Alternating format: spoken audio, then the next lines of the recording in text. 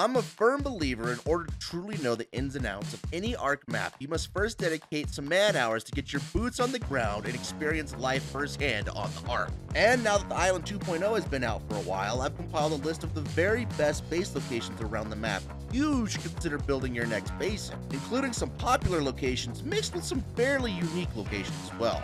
And of course, each base location comes complete with their own pros and cons list. With that being said, let's start with a spot perfect for any player of any skill level. This first location is located at 56.223.9.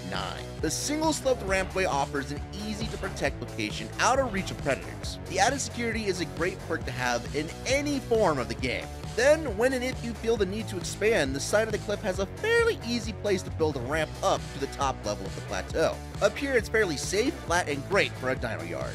The river outside is a simple water source, but the bigger benefit is it's one of the few locations beavers will spawn around the map. And every Ark player likes free cementing base. This location also has easy access to the core set of materials being metal, crystal, and obsidian, and all of those you can find at the nearby volcano. It also isn't too far from the winter biome, so that means easy oil and silica pearls. This central location on the map will offer a close route to pretty much anything it is you want to be doing on the Ark.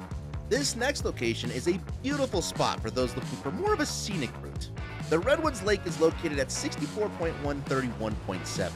On top of the obvious aesthetics of this spot, it also remains fairly close to the Redwoods Mountain, making resources like metal, crystal, and obsidian pretty much a luxury to have. It's also right next door to the Swamp Cave, which makes farming cave drops less of a chore and way more of a luxury.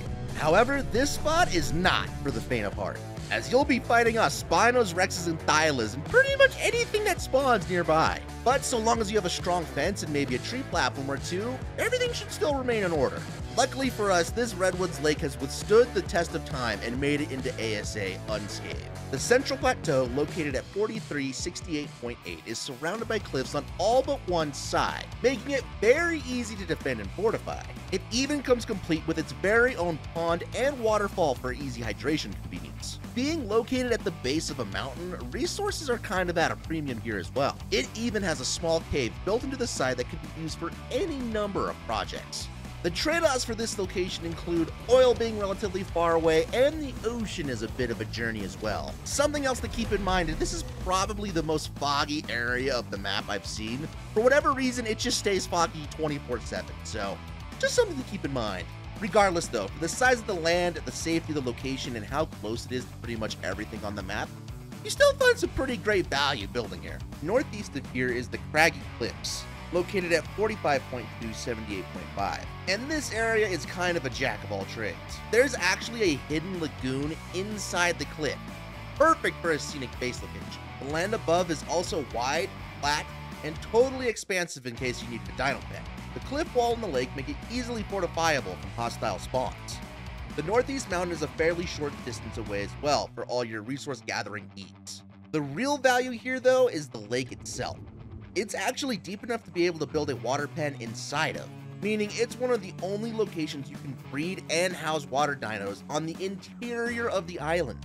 Not to mention that beneath the surface you can find metal and crystal nodes. The only real drawback of this location is that it does have a lack of nearby oil nodes, so something to keep in mind. The northern ruins are located at 3172.8 on the beach of the Northern River. These ruins are built into the side of the hill. At the heart of these ruins are two different elevated platforms. These platform areas are perfect for a workstation or even a makeshift dino pen if you really needed one. There are 3 different staircases leading from various different areas of the map as well in order to access these platforms, which means finding a way to fortify or even gate off each entrance is fairly easy. Plus, being between 2 different mountains makes resource grinding super easy. On top of all of that, what makes this place even better is the giant hollow acting as a courtyard, or perhaps even a dino pen sitting just behind it.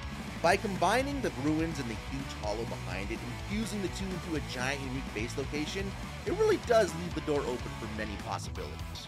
Now, I suppose I should mention everyone's favorite base location from Ark Survival Ascended, being the Hidden Lake located at 17.873. Unfortunately, this lake lost a lot of its luster going into Ark Survival Ascended. However, it's still one of a few locations that maintains its safety in open areas near the North Shore. But let me introduce you to the better version of the Hidden Lake. The Hidden Oasis, located at 93.158. This oasis has walls on all sides with flat areas on top. There are only 2 ways in, one by land and one by sea, making this natural water pen very defendable. Being able to combine both your water base and your land base into one unit definitely is a perk in itself. The trade-off for this beautiful scenery is it's a bit of a journey to any nearby land resource, being metal and obsidian. Still, being on the southern peninsula, the ocean and oil are still very close by and easy to access, making the Hidden Oasis a top-tier base location. Introducing the Frozen Church. This ice alamo is located at 17.7-15.8 along the north shore. The ruins themselves have a built-in workshop/storage area that sits directly underneath the main part of the church. This area is of a decent size if you wanted to build any sort of workstation along with the dino pen just outside.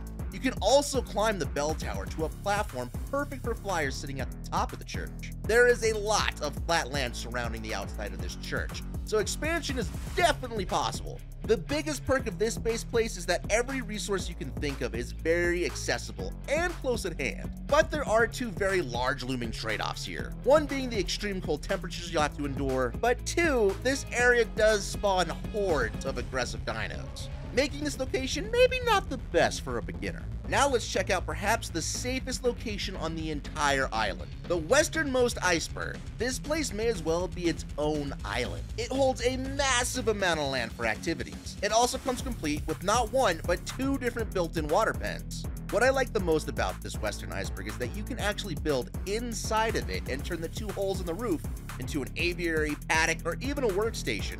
Your options are unlimited. This iceberg really does act as your very own floating fortress. Besides the cold though, all of this space and safety does come with a price. That being metal. Metal is a bit of a journey away and back, but it's still doable. Leaving this giant chunk of ice is one of the best base locations in the entire Ark. This brings me to a location that didn't even exist in Ark Survival Evolved. Located underneath the large avalanche located at 30.1, 19.7 are now ice tunnels. These tunnels offer a walled-off swath of land right in the heart of the snow biome. These tunnels even branch off over to their own water source. All in all, these tunnels are one of the most unique spots on the entire map. That being said, you will still need to put some effort into defending this place, because there are numerous holes here and there that are definitely going to need to be patched if you expect to live here.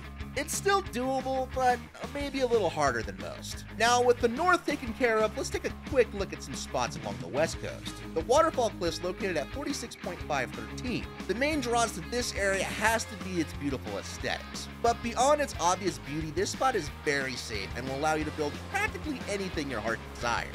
Not to mention having the ocean on your back door is always a perk. The isolation does come at a bit of a price though, as this spot is fairly far from most of the spawns on the map, including resources and dinos themselves. A spot we could assign the same attributes would be the Oasis on the Western Peninsula, located at 61.88. Again, a remarkable spot with loads of space for builds, just a bit far away. If it's a pirate's life for you though, these options are perfect. An equally stunning location is just east of the Red Obelisk at 84.2, 17.5. The Red Cove has a set of beautiful waterfalls and a fairly deep pond for water creatures. The beach and fields on either side provide a perfect location for anyone looking to get set up for the long haul. Unfortunately, you will still trade safety and beauty for the lack of ease in terms of resources, which really does lend more to an early game setup, but there's no reason you can't be here long term. And with views like these, why wouldn't you want to? Let's look at a base spot on the other side of the spectrum now. You can't get any more in the middle of things than the Central Ruins at 32.6, 51.3. These are the island's largest set of ruins. There are dozens of paths, trails, nooks, and crannies to delve into here. There are also numerous larger buildings connecting these ruins. This area might lend itself to more of a PvP area though, but in terms of convenience, this spot is surrounded by 3 different mountains, the volcano, the ice biome, and even the Middle River. So, as I said earlier, you really can't get more in the middle of things. However, defending might be tricky here. It's not very likely, but you are kind of close to a Giga spawn, so it's totally possible one wanders into your base. What's more likely, though, is this area does spawn Titanosaurs. So, more often than not, you will find a Titanosaur wandering around your base. The only other con I can see for this location is that it's really not anywhere close to water, but there's some ways around that. All in all, the perfect base for any of you grinders out there. That leads me to perhaps my favorite location on the island, Pride Rock. located at 55.2 to 74.9. Besides looking similar to the mountain from Lion King, this mountain is hollow. And what do I mean by that is that not the peak is hollow, but the very center, making it easy to defend. What makes this crazy mountain even more unique is that it connects to a large ledge that can either be used as a paddock or maybe even a workshop. Another hidden gem to this location is that there's actually a mine shaft that leads to some really easy crystal nodes at the bottom. The most obvious perk is it being neighbors with Greenop for convenience though. It's literally just across the river.